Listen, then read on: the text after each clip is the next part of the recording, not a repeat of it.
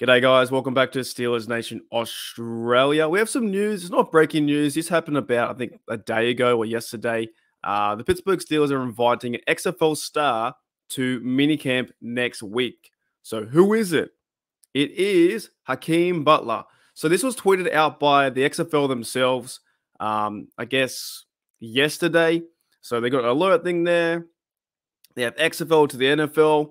It could be a possibility we do see quite a few players from the XFL joining the NFL. I did do a video, I think, a few weeks ago talking about how teams inquire for players and they invite them. So this isn't just like him just turning up. The Pittsburgh Steelers want him to come to camp.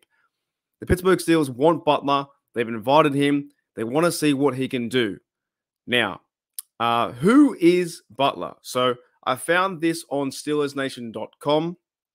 I'll read just a little bit, and I'll leave the article in the description. So shout out to you guys from SteelersNation.com. He's from Iowa State, 110 career receptions, over 2,100 yards, 18 touchdowns, right? Now, this is where it gets interesting. So he hasn't really had a shot in the NFL. He's drafted in the 4th round. It says here, but in Arizona, he's cut short due to injuries and suffered a broken hand and was waived by the Cardinals in 2020. So it kind of fell apart. It all fell apart. In 2020, got injured. The Panthers, the Eagles tried him out. CFL tried him out too. Nothing was really happening until the XFL. So you're probably thinking, is he good? Is he good? Well, let's look at the stats. So Hakeem Butler, first of all, he's like 6'6". He's a big fella. I did have time to watch a bit of highlights. He did kind of remind me like Megatron. I'm not saying he is Megatron. I'm saying like Megatron. Kind of like a big body receiver, can play like he looks like a real fast tight end. That makes sense. Like he's a bigger fella, 6'6". It kind of reminded me of a better Claypool as well, to be honest, but anyone's better than Claypool. So let's look at his stats. So in the XFL, he had 51 receptions, 599 yards, just 1 yard away from 600, 11.7 average, and 8 TDs. Right now, this was actually in the XFL. He was second. He was second best receiver in these stats. Now, the first guy, he had 60 receptions, 670, and 4 TDs. So Butler had the most TDs in the XFL. Right? So you're probably thinking, why not give him a shot? And I agree with you if you agree with that too. Now, in the XFL, it's only a 10-game window. So unfortunately, the Battlehawks didn't make it. Right? They didn't make it. 7-3. Sea Dragons made the playoffs. And I believe they got eliminated. It's now Defenders versus Renegades, right? Battlehawks didn't make it, 7-3. So, because they have the North and the South and that kind of stuff. So, yeah, the XFL is giving a chance to Butler. And now the Steelers are giving a chance to Butler. But I did find one tweet that I really want to talk about.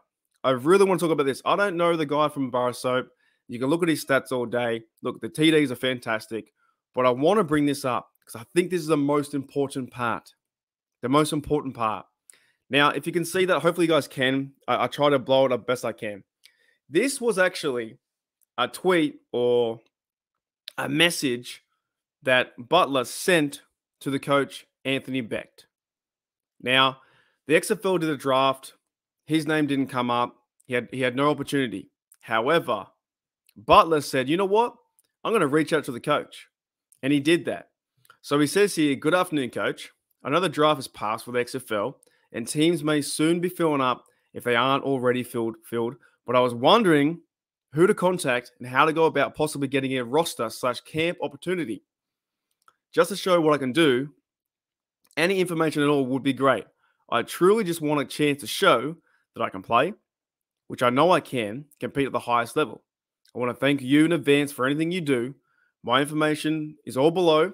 If you need anything else from me, you could always DM me back. Again, thank you so much for your time.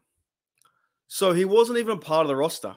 He wasn't a part of the XFL. He had no team, and he reached out to Beck, and then Anthony Beck gave him that opportunity. And that chance led to this. That chance led to 51 receptions, 600 yards almost, and 8 TDs.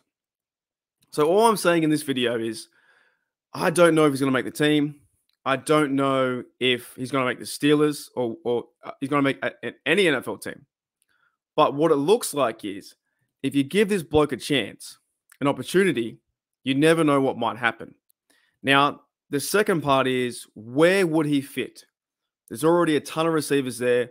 Pickens, Deontay, Calvin Austin, Miller, Robinson, a ton of guys. You have 4, 5, 6 guys there. Miles Boykin there too, where he plays teams, but he's there. You know what? If there's a spot on the roster, if the Steelers have 88, 89, there's 1 or 2 more spots. Why not bring him in anyway? He seems like he's got a heart of a lion because he wants it that bad that he actually had to text the coach. You know what I'm saying? He reached out to the coach of the Battlehawk and said, "You know what? Is there any chance, any possibility I can have a workout or a camp opportunity to show my skills?" And now he has that chance coming back to the NFL, where he had the injuries in the past. He got cut by the Cardinals, cut by Eagles and Panthers. No chance in CFL. And here we are sitting in 2023 with this bloke could possibly be a Steeler. Isn't that cool? I read this story when I read this story on Steelers.com or SteelersNation.com. I thought, what a fantastic opportunity or story if this does come true. But at the same time, like there's a lot of receivers out there. There's Pickens. There's a ton of them. Where would he fit? We don't know where he's going to fit. But it would also improve the red zone game too. If you're bringing these stats, 51, 599, 8 TDs to this offense, that'd be fantastic. Anyways, guys, thank you for checking out Steelers Nation Australia. I know it's a bit of a long one. I'm recording this at night time, just about to head to bed. I'm a bit zonked out, but I wanted to bring it up because you never know. Next week, we might see some good highlights from Butler. And yet again, he's got another chance to showcase his skills and also have a chance to come back to the NFL. All right, guys, I'll see you later on.